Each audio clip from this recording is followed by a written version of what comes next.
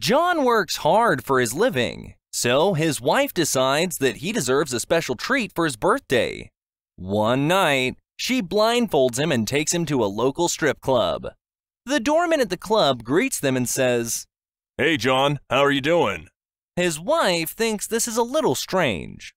Once inside, John's wife removes the blindfold and asks him if he's ever been to this club before. "Oh no," says John. "He's one of those security guys I meet on my business trips." After they're seated, a waitress asks John if he'd like his usual and brings over a Budweiser. His wife is becoming increasingly uncomfortable and asks, "How did she know that you drink Budweiser?" "Oh, I recognize her. She's the waitress at the bar around the corner from work.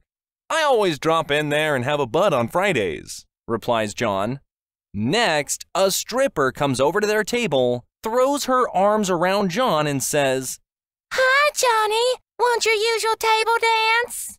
John's wife, now furious, grabs her purse and storms out of the club. John follows her and spots her getting into a cab. Before she can slam the door, he jumps in beside her.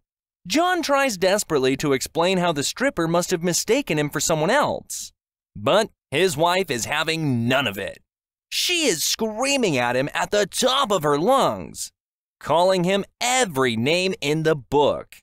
Just then, the cabbie turns around and says, "Geez, John, you picked up a real piece of work this time."